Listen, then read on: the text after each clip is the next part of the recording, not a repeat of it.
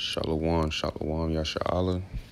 First and foremost, I want to give all praise, honor, and glory to YAHAWAH by showing my YHWH.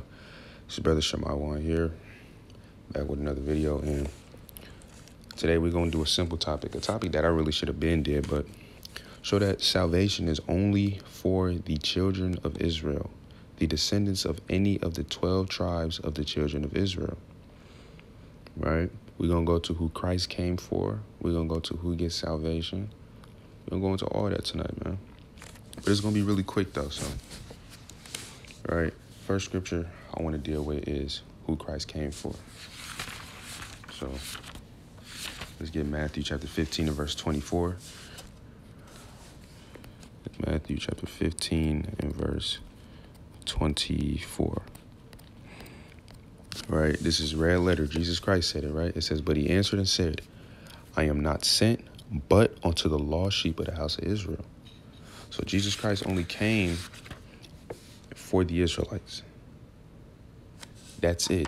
Out of his own mouth. We can close the book and not have that discussion no more. Jesus Christ said it out of his own mouth. I am not sent but unto the lost sheep of the house of Israel. Let's get another example of who, or not example, but another piece of evidence of who Jesus Christ came for. Acts chapter 5, verse 29. Right, it says, then Peter and the other apostles answered and said, we ought to obey God rather than men. Right? Verse 30 says, the God of our fathers raised up Jesus, whom ye slew and hanged on a tree. Him hath God exalted with his right hand to be a prince and a savior, for to give repentance to Israel and forgiveness of sins, man. Salvation. What's the root word? Save. For Israel. Nobody else. Right? Let's get another precept to prove who Jesus Christ came for. Acts 13 and verse, I want to say 26, I believe. Or we could 23 of this. Let's start at verse 22, get context, right? It says, and when he had removed them, he raised up unto them David to be their king, right? The king of Israel, David, father of Solomon, to whom also he gave testimony and said, I have found David, the son of Jesse, a man after mine own heart, which shall fulfill all my will. Verse 23, of this man's seed hath God, according to his promise, raised up unto Israel a Savior, Jesus. There's no getting around that, right? And he said, of this man's seed hath God, according to his promise. Now, was the promise of Jesus Christ the only promise that God made?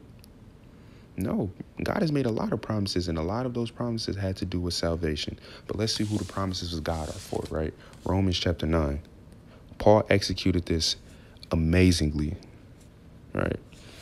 Romans chapter 9 and verse 3. It says, for I could wish that myself were accursed from Christ for my brethren, his brothers, my kinsmen, just his family, man, his people, according to the flesh, meaning no spiritual, but flesh and blood, his brethren, right? Verse 4, who are Israelites, to whom pertaineth the adoption, the grafting back in, and the glory, and the covenants, and the giving of the law, and the service of God, and the promises. Verse 5, the promises, first of all, before we go to verse 5, verse 4 literally tells you the promises are for Israel. Verse 5, the point, who are the fathers, and of whom as concerning the flesh Christ came, who is over all, God bless forever. Amen.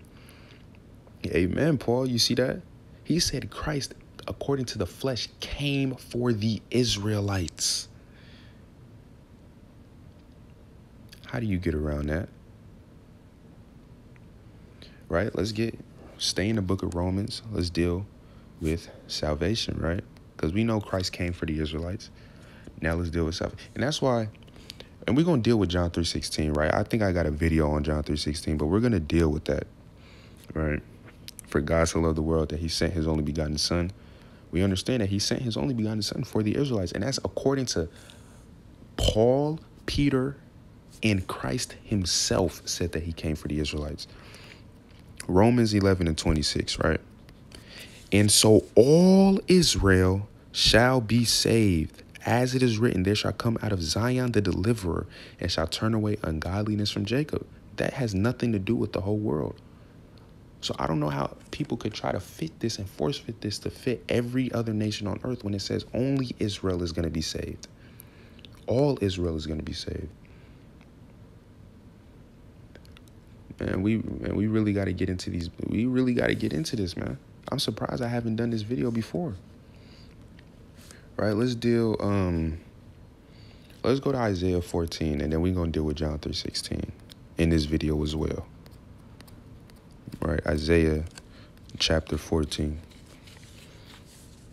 All right, so it says, for the Lord will have mercy on Jacob, and will yet choose Israel, and set them in their own land, and the stranger shall be joined with them, and they shall cleave to the house of Jacob. So God is going to choose the Israelites. He's going to have mercy on the Israelites. But the strangers, the other nations, are going to be joined with them and cleave unto the house of Jacob. But to do what? Verse 2, it says, and the people shall take them, Israel, and bring them to their place, and the house of Israel shall possess them. We are going to own these other nations as slaves and captives, right? In the land of the Lord for servants and handmaids. And they shall take them captives, who captives they were, and they shall rule over their oppressors.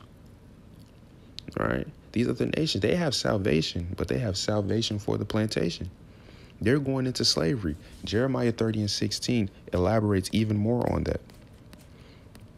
Jeremiah 30:16, it says, therefore all they that devour thee shall be devoured, and all thine adversaries, every one of them, shall go into captivity, and they that spoil thee shall be a spoil, and all they that prey upon thee will I give thee for a prey. You see that? So the people that put us in captivity, people who trodden us down, the people who oppressed us and destroyed us as a nation of people, they're going to get that same judgment according to the Bible. Right?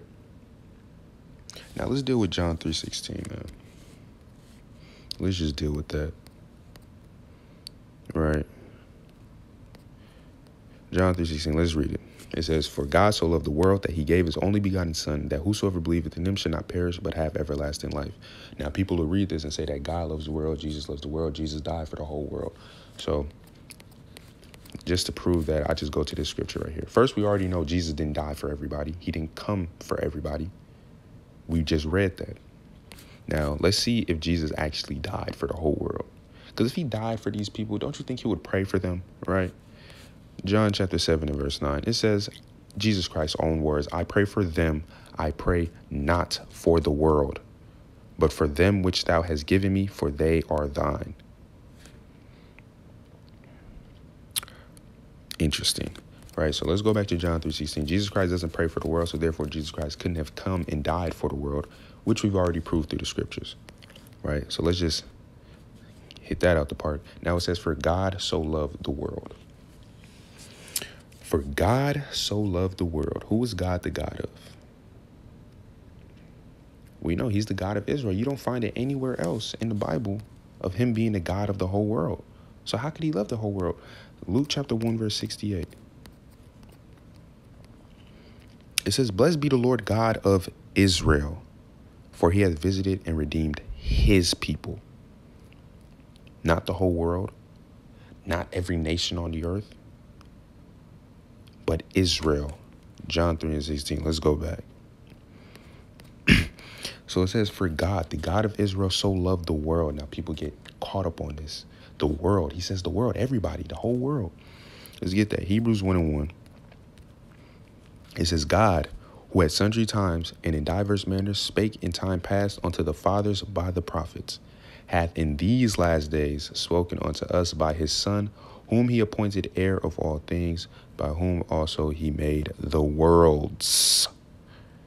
Plural. So there's multiple worlds. What world was he talking about in John 3:16? Let's just figure it out. Isaiah 45:17, man. We go precept upon precept, line upon line, here a little and there a little, because that's how you understand the scriptures and create a sound hermeneutic, right? Isaiah 45:17. It says, but Israel shall be saved in the Lord with an everlasting salvation. Salvation for Israel, the topic of the video. Ye shall not be ashamed nor confounded, world without end. Interesting. So Israel is known as a world without end, and Israel is known as that world without end that will have an everlasting salvation. Therefore, we can conclude that John 3:16 is talking about the Israelites. God so loved the world of Israel that he sent his only begotten son for Israel, which we've proved throughout the scriptures, that whosoever, see, I forgot about that, whosoever, right? Let's deal with that. Acts 2:21. See, this is my favorite thing to do. I like breaking down John 3:16. It's easy. It says, and it shall come to pass that whosoever shall call on the name of the Lord shall be saved. Verse 22, ye men of Israel, hear these words. So whosoever out of the children of Israel shall believe on the Most High, on Jesus Christ, shall not perish but have everlasting life. And we understand that everlasting life, that everlasting salvation, that was granted to the Israelites back in Isaiah 45:17. That is a promise that God made unto them. And we understand the promise are for the Israelites. There's no getting around it. And if you read John 3:14, this is interesting right here, because people don't even read this part. Because if you read this, you will understand what John 3:16 is talking about. You know, I didn't have to go into all those scriptures. John 3:14 says, and as Moses lifted up the serpent in the wilderness, even so must the Son of Man be lifted up. So when Moses was in the wilderness, was he in the wilderness with the whole world? No, he was in the wilderness with the Israelites. You see that? And he said, even so must the Son of Man be lifted up. So just like how Moses lifted up that serpent for the Israelites, it's just like how Christ is going to be lifted up for the Israelites. All you have to do is read 2 verses up, and it just explains what John 3:16 is talking about. You see that? Let's get another verse proving salvation for Israel. Jeremiah 46:27. Jeremiah 46:27. All right.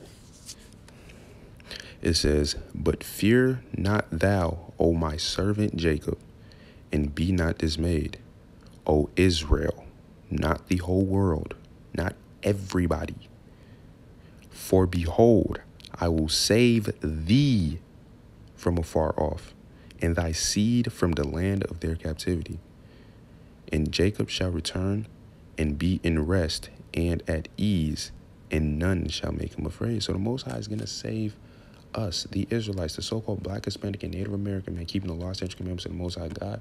They're going to get that salvation, man, and faith in YAHAWASHI Mashiach. You see that? Let's get Isaiah 48:12. All right. Isaiah 48:12. It says, hearken unto me, O Jacob and Israel, my called. I am he, I am the first, I also am the last. So Jacob and Israel are the called of the Most High God, man. Those are the called of the Most High, man. Let's get Romans chapter 8 and verse 29.